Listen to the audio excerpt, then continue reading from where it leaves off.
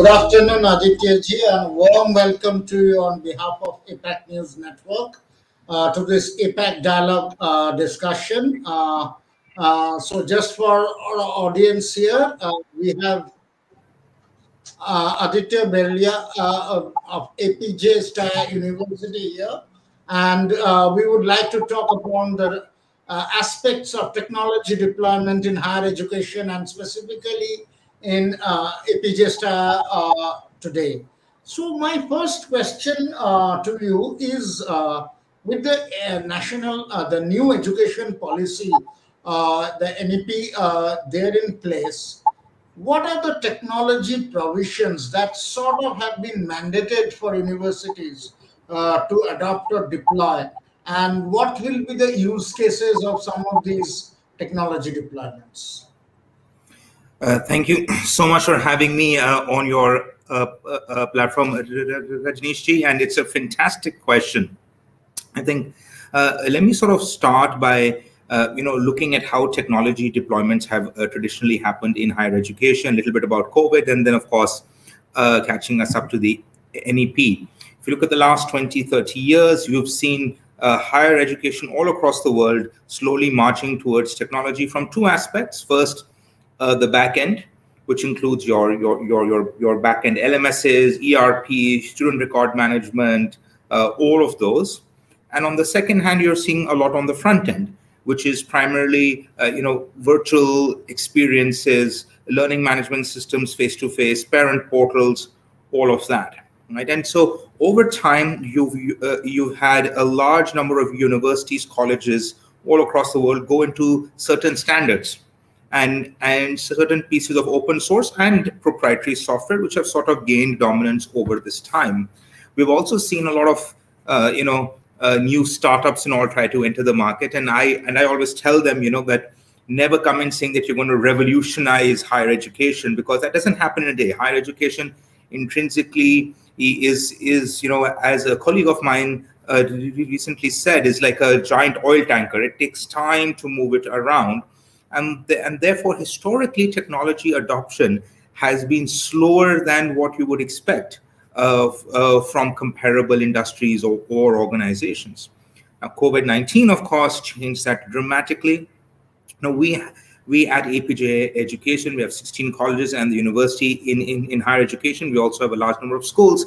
We've been really focused on deploying technology well beyond what has been available in the market in India and in the Asian subcontinent.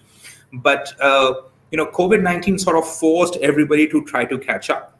And I think that sort of led to an enormous amount of innovation, a lot of mental rethinking of how technology can be used, not just in terms of the universities and higher education, but also from the perspective of students, parents, and regulators. Now, the NEP is a fundamental revolution. I have said it, India's education system has been in the dark ages for the last 20, 30 years. We have put Band-Aid after Band-Aid.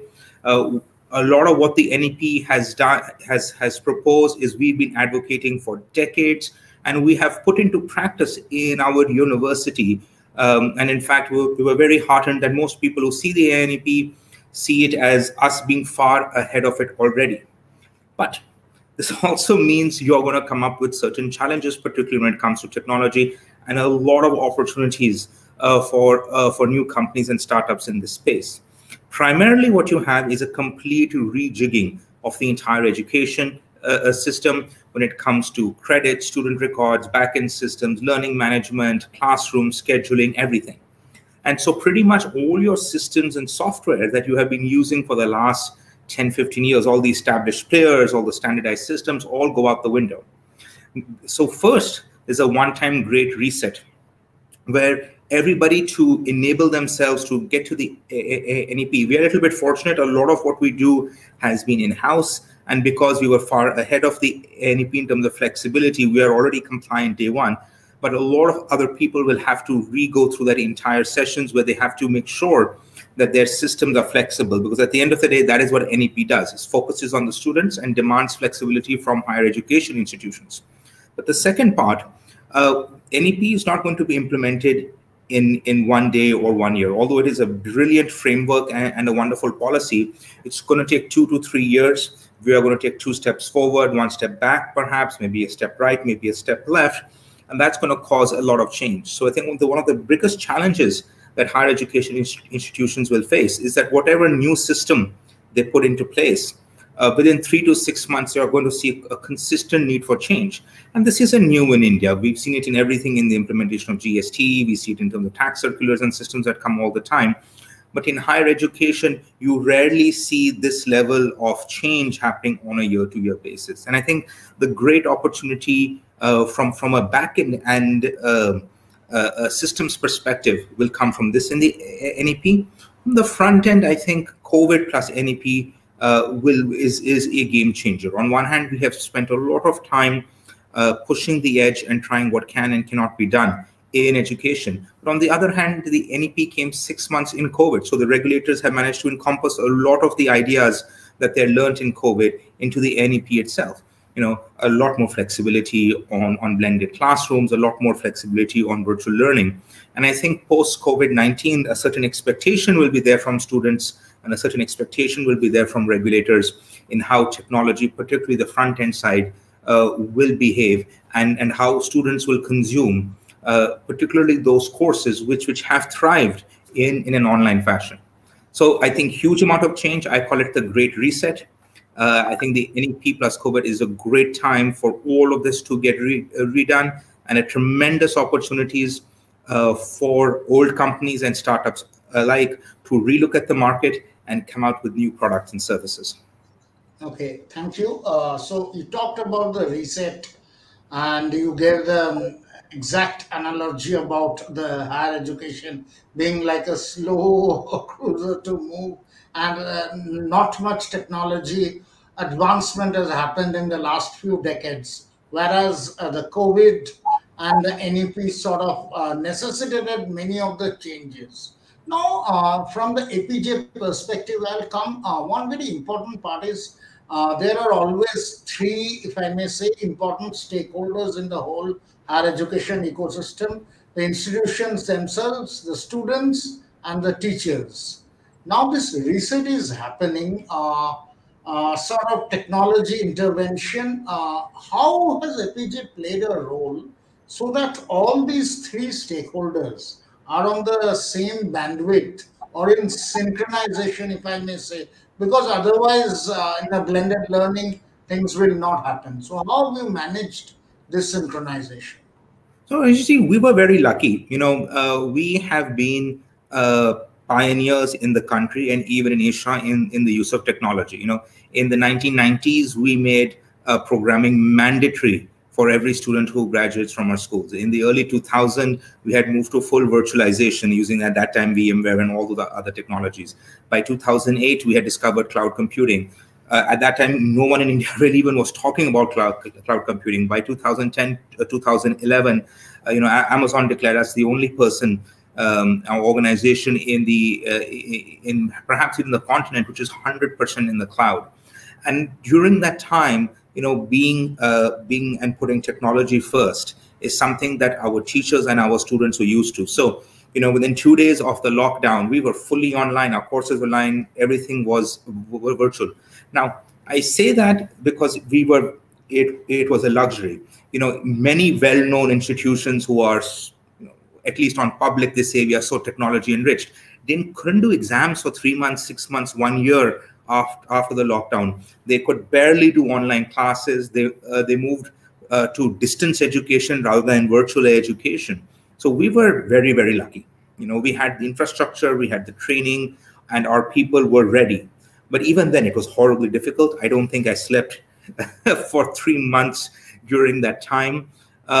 For us, it was a combination of 2-3 things which we tried. One, clearly identifying who are at risk, and that includes people, students from perhaps economically weaker sections, or students who were stranded, who had to run home, because we have students from all across the world in our higher education institutions who might have problems with internet access. Similarly for teachers.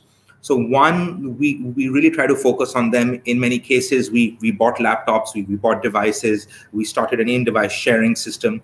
We upgraded our technology infrastructure to be able to use peer-to-peer communication as well, to really try to drive that how do we reach the last person. Second, and I think this is hats off to our great and brilliant faculty members. Pre-COVID-19, it would take a very senior professor, maybe 2 assistants, a computer to run a course. But very quickly, in about a week or 2, they got fairly comfortable in being able to use a phone or a laptop to teach. And I think that gave them a certain level of confidence that, look, I can do this. There was always, we had a 5-year technology adoption plan where blended learning and virtual education was front and center. But what we imagined was professors sitting in professional studios with multiple cameras and all, and really being able to conduct these beautiful, well-designed courses. And instead, they were on a mobile phone, and the other students were on a mobile phone, and then they were trying to interact. So I think the second part is that we had great trained faculty, and they were able to get the confidence quickly. But third, also, it was we had teams and faculty members that quickly tried to understand what's working, what's not, what's best practices. We had a tech team, both in India and abroad, was constantly developing new plugins and new changes, tweaking our curriculum as well to resuit an online system. And, I'm going to be honest, I think a lot of it worked, a lot of it doesn't work. And I think that learning is something that we're taking into a post-COVID-19 era, is to really seeing that what is the limits of what technology can do currently, and where you still need structured physical systems. But I think we can only grow from there. The only thing for us also, which I'll say, which was perhaps a little bit different, is that although we give about 25-30% of scholarships, the vast majority of our students, are usually have done very well in school, right? So they're very smart. Our faculty is very carefully chosen. We get 1,000 applications. We might choose one faculty. So we do have a little bit of an elite group of students and faculty, and that made our job a lot easier.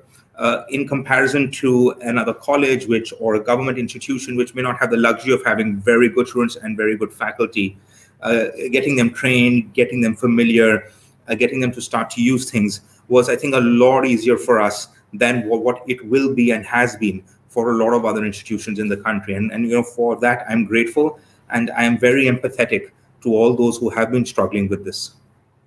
So while this is one differentiator definitely for APJ, otherwise technology-wise, if we look ahead, and blended learning is here to stay. Even if the impact of the pandemic reduces, things normalizes, I don't think we will have full physical classes like earlier in the immediate future. So in this blended learning concept, other than the quality of students and faculties that you mentioned, what will you highlight as APJ's unique differentiators? And I think a lack of ego. I think a lot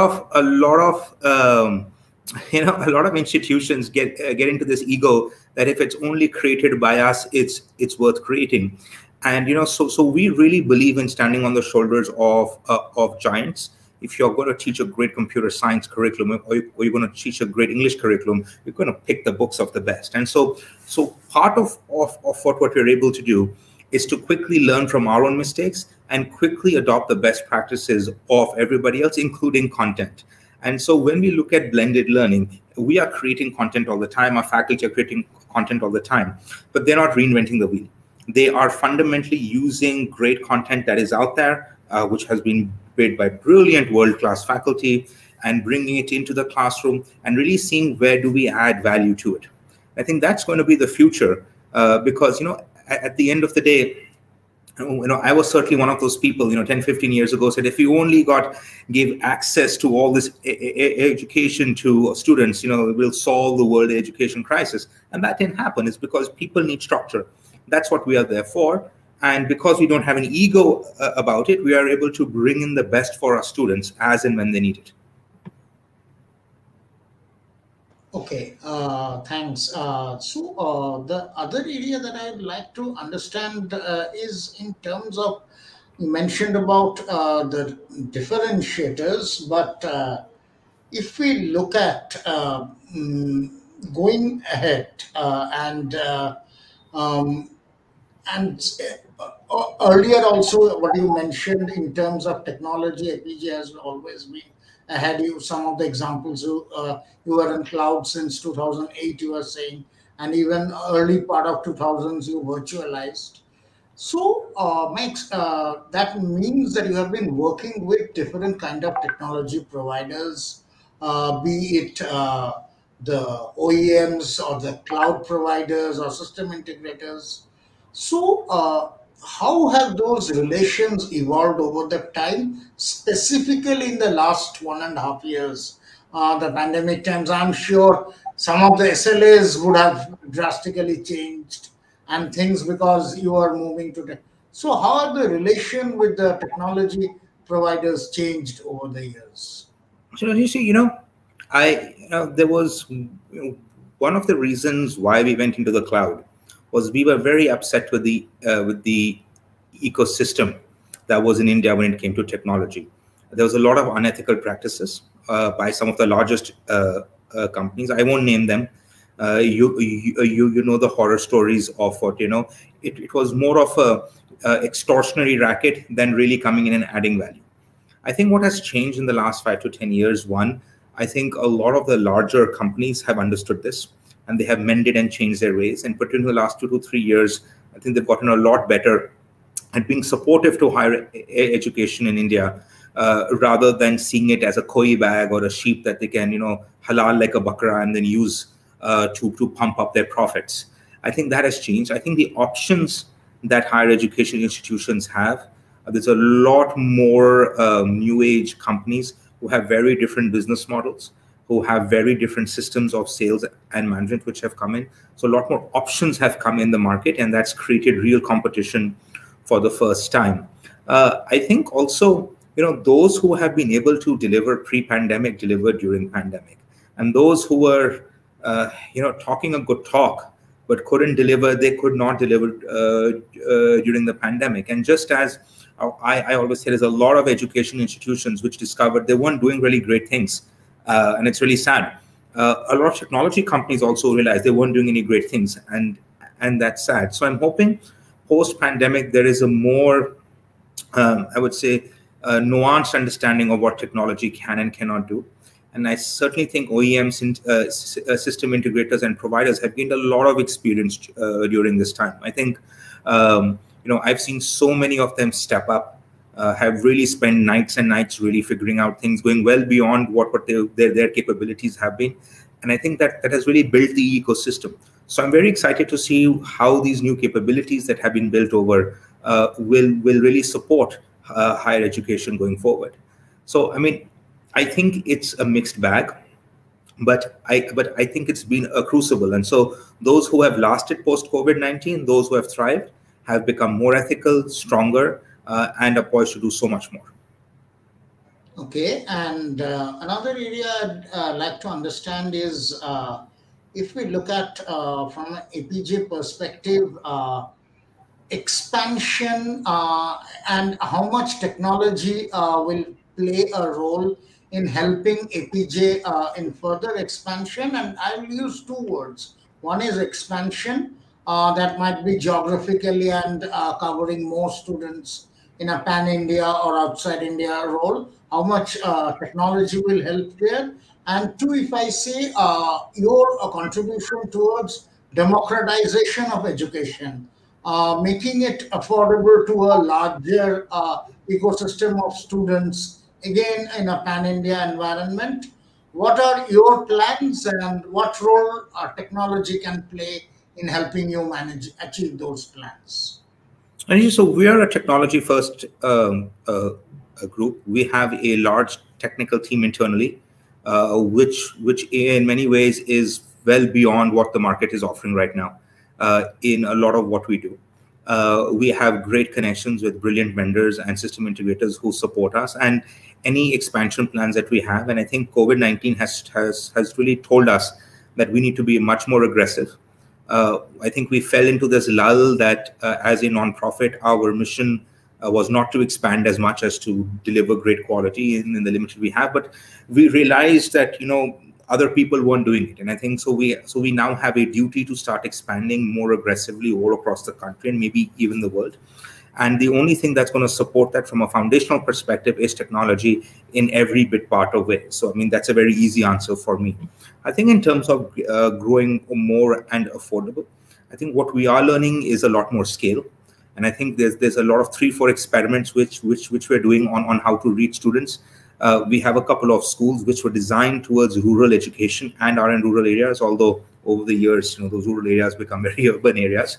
But we are looking at how we can really find large-scale models that really deliver for the students of India. One of the things for me, which has been a very sad experience, we've seen during this time, they're seeing so much media coverage about this is what private schools are doing, this is what this is doing, this is what this is doing. But there's a very little analysis on what's happening to millions and millions, tens of millions of students who are supposed to be attending government schools and colleges, and they have not been able to, despite their best efforts. It's not that they're standing still. They're really trying to be able to bridge that gap, provide a virtual education, really go forward. And so for us, it's not just what we can do, but how we can help. There are a bunch of initiatives. Unfortunately, I can't talk about them right now, but you will see them announced in the next 30, 60 days, where we are working to see how can we help the ecosystem grow. Because we can't help everybody, but if we can start creating, supporting, and helping all those wonderful individuals out there, the wonderful governments, the wonderful organizations who are making a difference in the lives of students, if we can support them, I think we can truly get this impact to be done at a much larger scale, and certainly something that is much more affordable. Okay.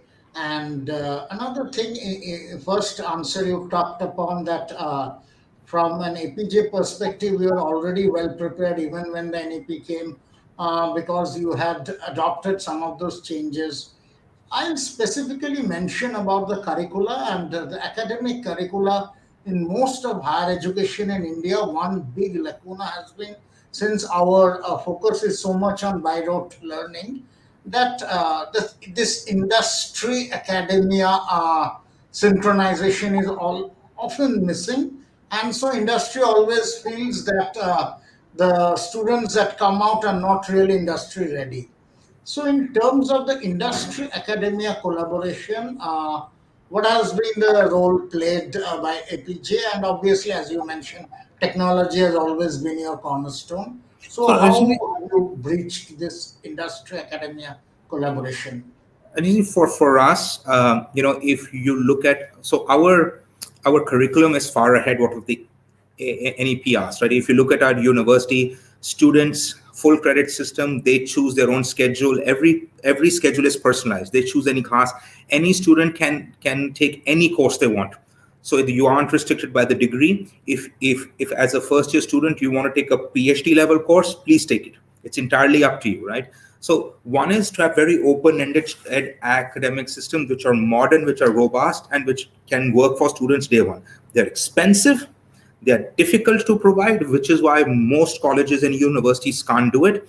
But we had a commitment to have that level of flexibility for our students, and we were able to, at least to a large extent, try to deliver it to them. With regards to industry, every single one of our courses is designed and signed off by an industry board, and they are heads of HR, CEOs, entrepreneurs on those to really look at our curriculum and to see that, look, is this what we want? Is this what we need? And how do we do it? And we use something called mark-to-market system, where a faculty member has the right to change the curriculum every day, every week, to change to what's happening in industry. We have colleges and universities in India who will change their curriculum once in 10 years. We do it every week. Obviously, there's an academic board and a study board and an industry board which sort of makes sure it doesn't go crazy. But the idea is that if we allow faculty members the freedom to connect to industry and change the curriculum. And the last part is really research. And if you just mark yourself to industry, it doesn't work, because industry themselves don't know what's going on. changing too fast. So what we work is with a lot of industries to have very forward-looking research, especially in places like pharmaceuticals, mass communications. All we have very, very good people who are from industry. Our deans are from industry, and they're able to really see what's going to happen 5 to 10 years from now, so that when our students graduate, they're already ahead of the industry rather than catching up to it. But I'll tell you the biggest problem that we all face here today. I think a lot of institutions have started doing a very decent job in bridging industry and academia interface, certainly a lot better than what it was 10 years ago. I think one of the struggles that most universities, particularly those who are doing very innovative things, have, is that the industry to parent interface is missing. And so what tends to happen is that you have very good courses, which are super industry ready, which have been designed by industry, which have which will definitely not just get you a great job, it'll do a career, it'll completely change your life. And no student signs up for those. We've had a couple of those in our university. I've seen so many of these being launched. And because parents and students just don't understand, you have industry begging for these people. We've had, calls and calls. Can you send us graduates in this particular field? You've really designed a great course. And on the other hand, it's a struggle to convince parents and students. No, I want a degree which I know the name of, which is a very traditional degree, versus this very naya fancy sounding degree, which I don't know, but that's the one that industry really wants. And so there is a large gap that we have to bridge, where students in high school and the parents of those students actually get industry immersion in class 11th and 12th. So they understand what courses to pick, they understand where the career trajectory will go, and allow innovative institutions to come up with industry courses that are fully connected and relevant. One of the other things which the NEP does is that it really empowers colleges and universities to be autonomous. Earlier, they were subject to a wide variety of councils and systems. Some of these councils are very good. Some of these councils are very bad. Some of these councils are very corrupt. Between those three, you're not able to change the nomenclature and the curriculum of the degree to reflect what industry really wants. So between this lack of understanding of students and parents, and between the traditional degrees being sort of controlled very closely in curriculum, that gap keeps widening. So I'm hoping what big change will happen with the NEP is at least those traditional courses will become a lot more industry oriented and connected, just because you have that freedom to do so and you have the autonomy to do so. On the other hand, we spend a lot more time educating students in class 9, 10th, 11th, 12th on what are the real courses they should take, what are some of the innovative programs, what are good career choices that they will love to take up. That really industry wants, not what, I interview so many students and I always ask them, why do you take this course? And it's like, my uncle told me, my teacher told me, my best friend took it. I thought it was good. I read a newspaper article.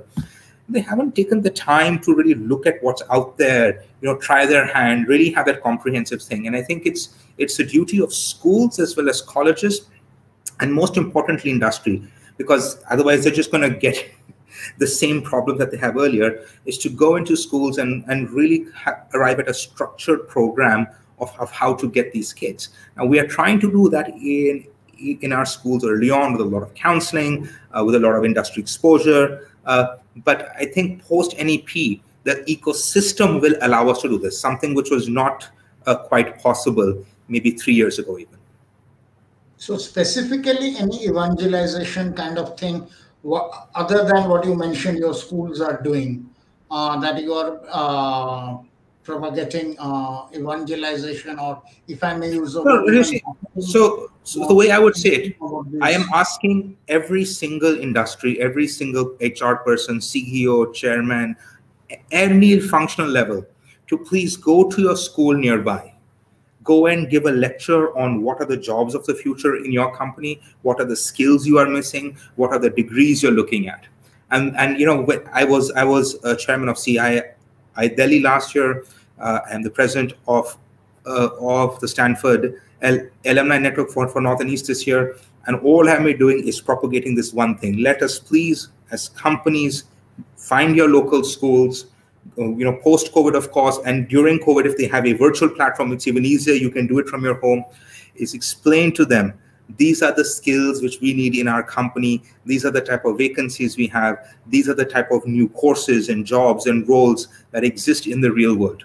Because a lot of times, there is that translation from what's real in the world, from the lens of media, from the lens of educators in the school level, from the lens of parents, is very badly done right now.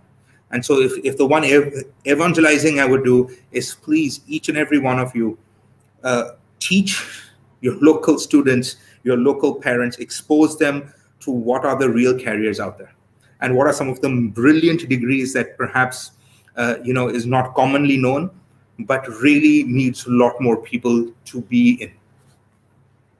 Okay, and the last question I'd like to ask, you mentioned about you being under that Stanford Alumni Network. So in terms of, from an APJ perspective, the collaboration with the global universities and global higher education institutions, how useful they are in terms of making the students really industry ready and overall perspective? So we've been doing this for a long time. It's almost 75 years plus years. We have MOUs with some of the top universities all across the world. And what we found is a couple of things. First, faculty to faculty exchange and research, that works really well. An MOU is just something on paper. It's only when faculty really start to work together that you actually see. And so we've had some wonderful results, particularly when it comes to journals, research, cross publications, and all of that. I think we've had a large number of faculty from top universities visit our campus, interact with our students, and at least teach them the same subject from a very different perspective. Under COVID-19, it's been a lot easier. Many of them have come just online, and they've given their perspective from their institution, often from their culture, on how things are going. We also have the ability for a lot of our students to transfer to different countries, to do semester abroads. Even we have now, with the advent of the new UGC norms, we are restarting a lot of our training programs, which we used to have earlier, which was stopped due to the regulatory issues. So I think all of this is the bare essentials nowadays. I don't think it's everybody should be doing this. There is nothing new. I think for us, the new frontiers is really on a few joint projects which we're working with universities together, wherein their faculty, our students have a more regular, structured interaction. We are also looking at exposure programs. For the last 10 years, we've been sending students for short trips, 30 days, 60 days, to China, Singapore, US, Japan, Korea, all over Europe, as well, to really immerse them as there. I think that gives a more global perspective to our students. But no matter what you do, it never seems enough. I think different universities, and certainly we've tried different things. We are still waiting to look at a lot more innovative options to see more sustainable connections that work. And I'm hoping one of the side effects, and we've already seen some of it of this COVID-19 happening, is the comfort of foreign faculty and local and domestic faculty to do a lot more cross-teaching, especially in a blended learning model. And I think that will start a lot more sustainable approaches. We've certainly had, I think, hundreds of foreign industry lecturers, which, we used to have maybe 5 to 10 during the same period. You have 100+ people from all across the world come in and, give those lectures to our students, interact with them, answer their questions, giving them a wider exposure. So it's not just cross university collaboration. When you're able to bring in a very different industry perspective from all across the world, things do improve. And certainly, I hope that continues post-COVID. I think it's one of the most amazing things that happened, a big side effect, and I'll be very sad to see if it goes away. Thank you. So any last message you would like to give in the audience? There would be many students also. So any message you would like to give to the students? Absolutely. I'm extraordinarily excited about what's happening in the world.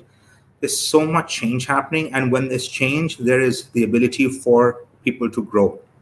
And I think one of the best messages that I ever got when I was a young person, and it's the same message I give to everybody else, is try a lot of different things. One of the things which our education system in India, that's one of the reasons why we rewrote our academic systems for our higher education does badly, is it tries to fix you into a particular field or a way of thinking early on. Don't fall for it. Spend your time, particularly in class 11th and 12th, really going online, taking courses, trying out college level programs at our university, at any other university, to really get an understanding of what that entails. If you can choose better programs earlier on, if you can choose better career paths earlier on, things will be a lot easier. So please take the time and effort to make good decisions for your education, and make it your personal responsibility. Don't outsource it to your parents. Don't outsource it to a counselor. Don't outsource it to your best friend. They should all be considered. Take their advice, take their mentorship, but take ownership of your learning journey. And if you do that, that's something that's not going to help you, not just right now, it's going to help you every day for the rest of your life. Oh, great. Thanks a lot. Thanks for taking time, and really appreciate this very interactive discussion. And thanking you again. Have a good day. Thank you so much, Ji. Always a pleasure being here. And thank you to a wonderful audience for staying through the entire session. Sure. Thank you.